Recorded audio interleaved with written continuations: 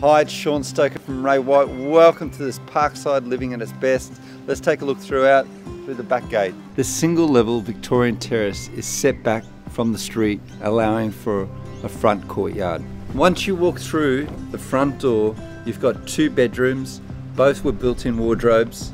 This then leads through to a wonderful open plan living and dining space.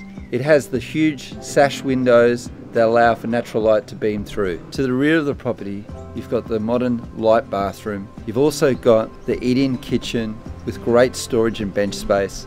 And this area could be used as a dining area, also currently utilised as a study space. This leads straight on to a northeast facing courtyard. What makes this courtyard so special, it has its own private access straight on to a leafy park. It's perfect for barbecues and having friends over that can just spill straight out. This is a property you can move straight into as is, but also has the potential to add a lot of value to.